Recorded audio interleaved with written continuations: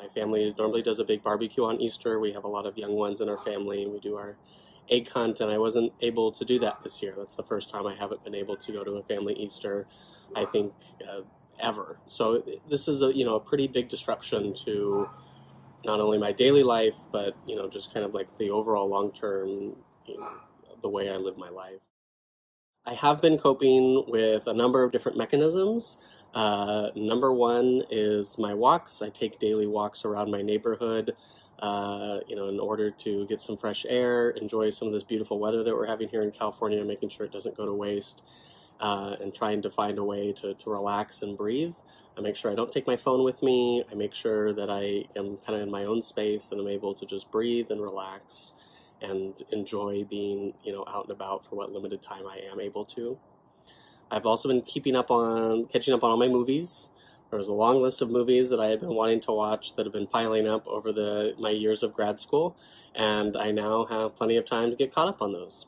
So I've been able to check off quite a bit of my Netflix list and my movie list, which has been really awesome. And I've also been coping with my virtual happy hour with friends. We, play board games, or we just sit and talk. I was able to do that with my family. I had one with my undergrad friends. I've had one with my grad friends, and that has been really, really helpful. Something that I wish that, non-disabled individuals kind of were aware of in this situation or was paying attention to was that this whole bending the curve, the whole isolation has nothing to do with them. Right? For people who aren't in these high-risk pools, it's not about you.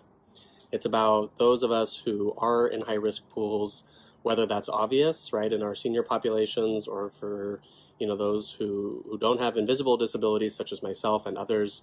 A lot of my friends have reached out wanting to hang out, wanting to, oh, it's not a big deal, right? We're young, this isn't a problem. And I have to, again, reiterate, and again and again and again, that that's not an option for me. I am not one of the young people that can avoid having serious consequences, health consequences from this virus. And so, I really would wish that people would understand it's not about them. People are asking, oh, how can I best support you? I've had friends reach out to, willing to get me groceries, willing to do virtual calls, willing to run whatever errands I may need. And I think the biggest thing that people can do to support each other in this time is stay home, right? Follow the rules, follow the orders that have come down from the state and federal level. The sooner this is over, the better it is for everybody. And this happens sooner when we all stay at home, right? If we all stay home, cut down our isolation, and do what we can to bend that curve, then the sooner this is over, and we can get back to our normal lives, and we can, live a life without as much risk as we currently are in now.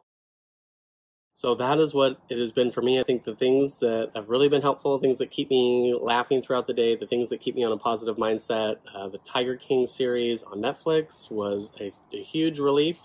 And as well as watching Broad City on Netflix have been keeping me in high spirits, keeping me positive, keeping me laughing during this time, which has been at times incredibly stressful, and throughout most of it, right, incredibly scary. So, I appreciate finding the silver lining in situations like this, the ability to take time to pause and reflect on everything that's going on in our lives. The time to rest has been absolutely crucial. And so I hope that, people stay home. I hope that people stay healthy.